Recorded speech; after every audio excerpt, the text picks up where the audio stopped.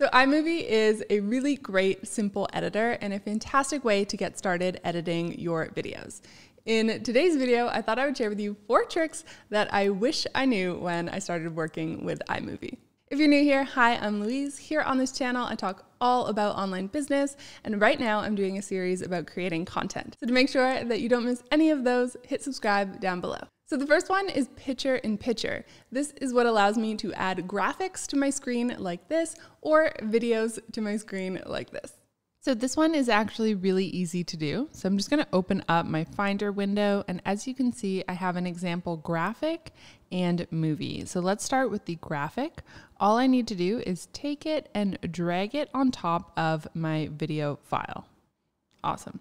So as you can see, it has added the graphic there. So then you just need to make a few adjustments. As you can see right now, it says cutaway. So you're going to change this to picture-in-picture, and then you're going to be able to adjust the size. So all you need to do is drag the corners.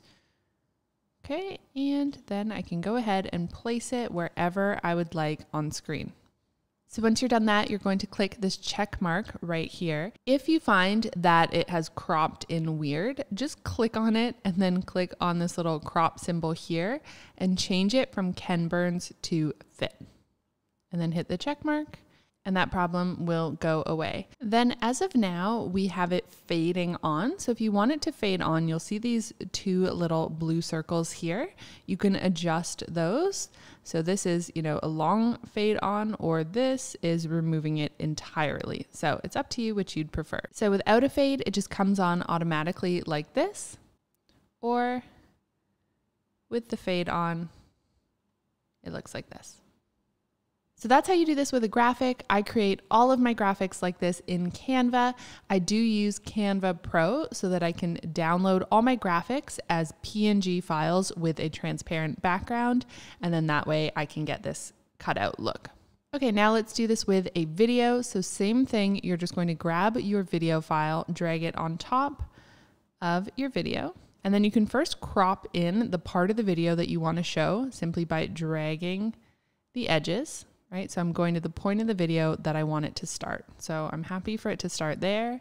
Okay, then from here, again, you're going to change it from cutaway to picture-in-picture. Then drag the corners to adjust the sizing and place it wherever you would like it on screen. And that's it. So as of now, it is fading on, but exactly the same as our graphics. We can choose to remove that simply by taking this blue circle here and dragging it back. The next one I want to show you is paste all adjustments. This allows you to take any of the edits that you've made and apply them instantly to another clip. So for example, if in one video I have to change the volume as well as the color correction and I crop it in, that's a lot of edits. So this paste adjustments, you can go paste adjustments all, and you can instantly apply all of these changes to another clip. So once I've made all those adjustments, I just need to hit Command C on my keyboard. Then I'm going to go to the next clip and I'm going to go Edit, Paste Adjustments, All, and it's automatically going to add all of those adjustments to this clip. Or multiple, you can select a lot of clips and then apply these changes to all of them.